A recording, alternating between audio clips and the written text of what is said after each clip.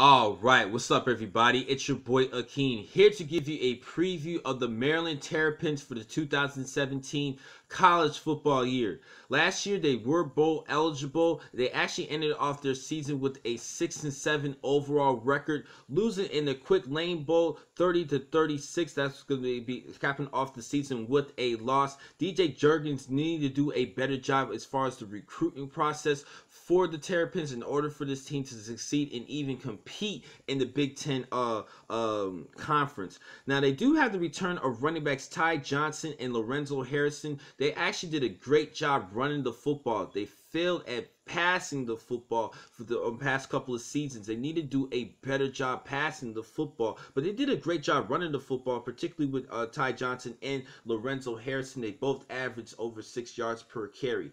Now, as far as the receiving core, they do have DJ Moore and Tavion Jacobs, as well as Jaquil Avai to step it up as far as the receiving core, but they didn't really do too well passing the football, as I mentioned earlier. Now, as far as the quarterback battle, it's actually going to be between Caleb Henderson and sophomore Max Bortenscheiser. This is going to be a good duel. I think it's going to be Caleb Henderson's job to start off with the season, but we will see. That's just my prediction.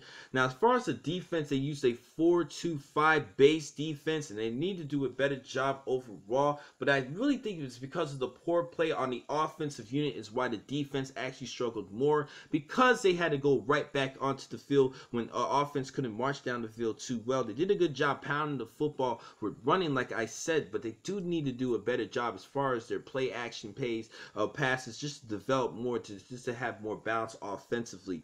Now, as far as the defensive unit, I am looking at senior Jesse Bonham, who had 9 sacks last season to lead the team, and he was actually in the top 10 in the conference in sacks. And I do like defensive lineman in Kayvon Walker, a good defensive tackle, a good tandem between the two as far as the D line. They do have a solid D line, and I do like the return of Jermaine Carter, their leading tackler, with 101 tackles last season to go along with 6 sacks. So they do have some good playmakers on the defensive unit. And as far as the secondary, I do like Denzel Kyers and Junior Darnell Savage. They have pretty decent speed. As far as their overall cover skills, they need to do a better job breaking off and using better fluid hips as far as changing their positioning and changing direction. I actually had a better closer look of these two particular players. That's why I'm actually noticing, kind of scouting them a little bit, because I live in the state of Maryland. That's why I had a better look of these guys actually up close and personal. Now it's time for me to take a look at their schedule. On September 2nd, they play against my Texas Longhorns at Austin. I'm already going to call this one out. They are definitely going to lose that matchup against my Longhorns. September the 9th, they're going to be hosting Towson. They should pull off a victory, start off their first victory of the season. September the 30th, it's going to be at Minnesota. That could be a little bit of that could be a great match for you guys to watch in Big Ten play. October the 2nd against Ohio State at Columbus. That should be an L, but we all hope that the Maryland Terrapins can pull off the upset, wishing and praying that they can pull off the upset.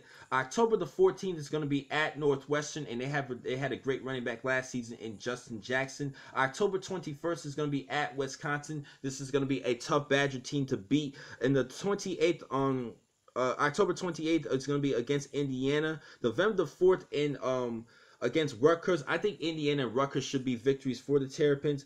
November the 11th against Michigan. November the 18th, Michigan State, and the 25th, Penn State. Those are going to be a tough matches. Now, last season they did beat the Spartans, but the Spartans are looking to vent last season's loss as well as other losses. They did go 3-9. I think that overall for this season, I don't think they're going to become bowl eligible. I'm just not confident as far as their passing attack offensively. I think the team's going to focus more on stopping the run against the Terrapins because they ran the football effectively. I think that teams are going to put more, at least more players inside the box just to isolate and stopping the rushing attack of the Terrapins. Like I said, they did do a pretty good job.